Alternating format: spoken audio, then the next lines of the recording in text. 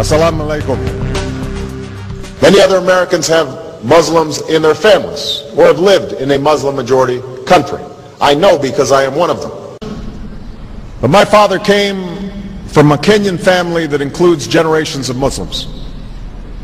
As a boy, I spent several years in Indonesia and heard the call of the azan at the break of dawn. I have known Islam on 3 continents before coming to the region where it was first revealed. That experience guides my conviction. You're absolutely right that John McCain has not talked about my Muslim faith. As the Holy Quran tells us, the Holy Quran teaches that, the Holy Quran tells us, and the Holy Quran also says, we will convey our deep appreciation for the Islamic faith, which has done so much over the centuries to shape the world. I would like to speak directly to the people and leaders of the Islamic Republic of Iran. Their great and celebrated culture. Over many centuries, your art, your music, literature, and innovation have made the world a better and more beautiful place. We know that you are a great civilization, and your accomplishments have earned the respect of the United States and the world. I also know civilization's debt to Islam. It was Islam at places like Uluzar that carried the light of learning through so many centuries, paving the way for Europe's Renaissance and Enlightenment. It was innovation in Muslim communities that developed the order of algebra, our magnetic compass and tools of navigation, our mastery of pens and printing, our understanding of how disease spreads and how it can be healed.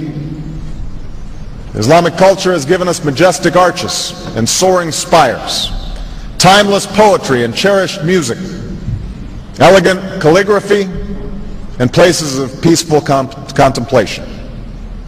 They have fought in our wars, they have served in our government, they have stood for civil rights, they have started businesses, they have taught at our universities, they have excelled in our sports arenas, they've won Nobel Prizes, built our tallest building, and lit the Olympic torch.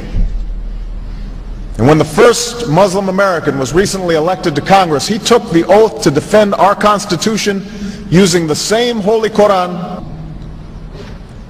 In ancient times and in our times, Muslim communities have been at the forefront of innovation and education. Islam is not part of the problem in combating violent extremism. It is an important part of promoting peace. The enduring faith of over 1 billion people is so much bigger than the narrow hatred of a few. In the United States, rules on charitable giving have made it harder for Muslims to fulfill their religious obligation. That's why I'm committed to working with American Muslims to ensure that they can fulfill zakat. It is important for Western countries to avoid impeding Muslim citizens from practicing religion as they see fit.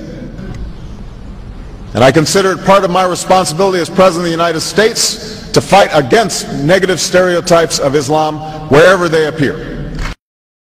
We are no longer a Christian nation. We do not consider ourselves a Christian nation. The United States has been enriched by Muslim Americans. Since our founding, American Muslims have enriched the United States. Islam has always been a part of America's story. There is a mosque in every state in our union and over 1,200 mosques within our borders. You know, one of the points I want to make is that if you actually took the number of Muslims Americans, we'd be one of the largest Muslim countries in the world. Let there be no doubt, Islam is a part of America. He did bow to the Muslim king while he did not do it to the British Queen of England. And by bowing, he showed the world that I am subservient. I do bow down to you as a Muslim king, something no other president has done with Saudi Arabia. The Saudi king is his peer. He is not his subordinate in order to bow for him. And this is exactly what Obama did. Usually it is out of respect that someone would nod his head when bowing to royalty and the ladies will give curtsy. But Obama went beyond what is required as a head of state and bowed to the Saudi king, and that's unacceptable. It sent the wrong symbol. When you say it sends the wrong signal, what signal do you think it sends? It sent a message that Islam is superior to any other master or king or president in the world, that an American president bound to a Muslim king. It also sent a message that terrorism and jihadism is giving Islam the respect it should have on the world stage, to the point that it made an American president, for the first time in history, bow to a Muslim king.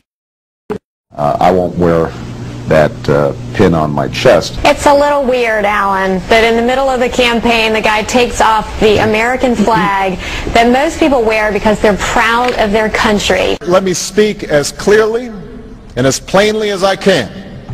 America is not and never will be at war with Islam.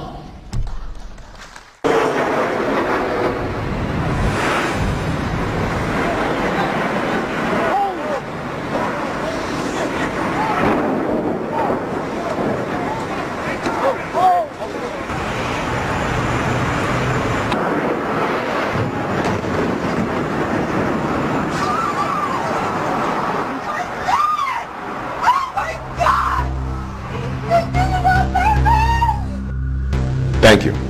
And Eid Shoma Mubarak.